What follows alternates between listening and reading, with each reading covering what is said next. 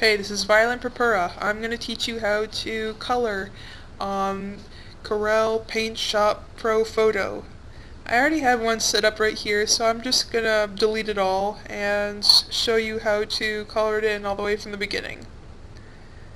Okay, so I set it off by scanning in just this picture of a couple of cartoons I had. And just let me delete this stuff and we can start from the beginning on how to color in this image. Okay, so first we just have the regular scanned image. So what we're going to do is duplicate that. See, duplicate, we got 2 layers of it. See, it's the exact same on both things. So we're going to go back to the bottom layer, and we're going to insert a new raster layer. Okay, don't worry about these settings just yet. I'm just going to call this one skin to start it off. Okay, there we go. We have this raster layer called skin.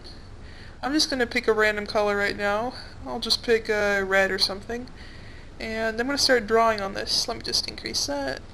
Okay, you see, I'm drawing on this, but it's not showing up, right? Yeah, big problem. Okay, yes, so, see this raster layer? See, the red comes up on it, but it doesn't show up through.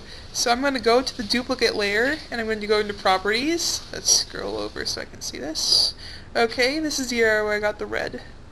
So we're going to go into this drop-down menu right here, and it's got a whole bunch of different options. See, I'm going to show you a couple. Okay, you see there are a whole bunch of different options, like screen, overlay. These aren't really what we want. This is just so you can do different examples. I'm not sure if you can really see what they are. This one's called screen, and like, you'd think when you see screen it would show through, but no. It took me a while to kind of play around with these things in order to find it for what we really want. Okay, but the screen you want to use is called multiply. Let's see if I can find it. Yep, multiply is right here. See, it lets the colors show through, but the black stays solid. I found this one to be really good when it's just black and white, like a coloring book page. So I'm just going to erase this red stuff. There we go. Okay. Okay, now I'm going to go into the paintbrush tool. I'm going to pick up a skin color. I'm still on my raster layer called skin. I'm just going to color this in. You don't really have to be too careful. As long as you stay within like the black lines, you're pretty good. Oh my gosh, the screencast started to freeze. Yeah, this is really crappy software. Look at all that mess on the screen. Okay, well anyway, just color it in. As long as you stay like within the skin area, it's okay if you color over the eyes and stuff. As long as you're like in the general area. We can always touch that stuff up later. Doesn't really matter. Okay, and let's see. If you want to add another raster layer, just go ahead and add it, and you can call it whatever you want. Let's call this one hair. It's good to add another raster layer for every color you're going to do, so that way you can just edit them separately, and you wouldn't have to worry. And you can erase them separately without erasing each other. So it works out pretty good. So just color this part in. Like I said, don't have to be too careful.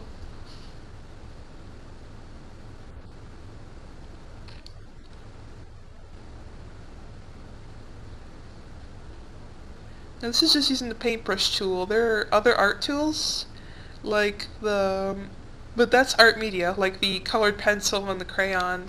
That's something totally different. That would open up a art media layer, which is, you can still use with this, but it's just kind of complicated, so you're better off just sticking with the regular paintbrush tool if you're not really experienced with computer art and stuff. Okay.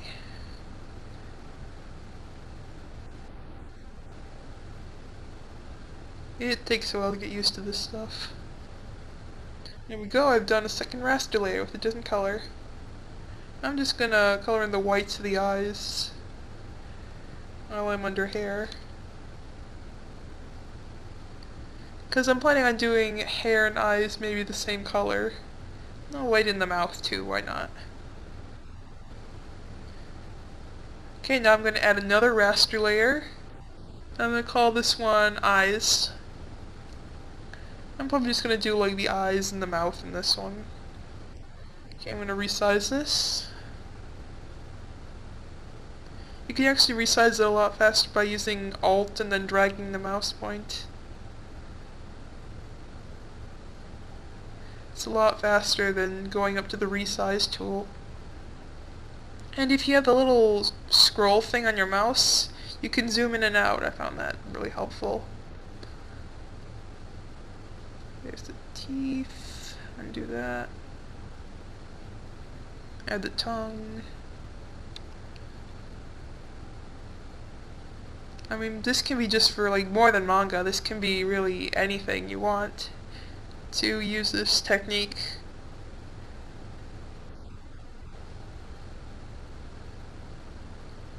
I'm just using the lighten tool to add like depth to it.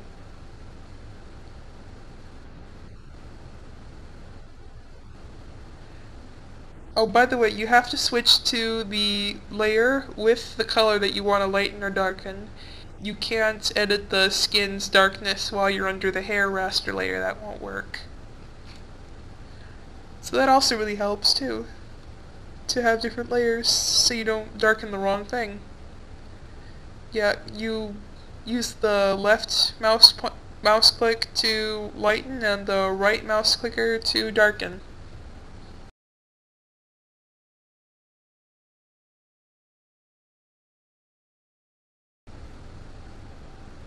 And there you go, that's how to color in.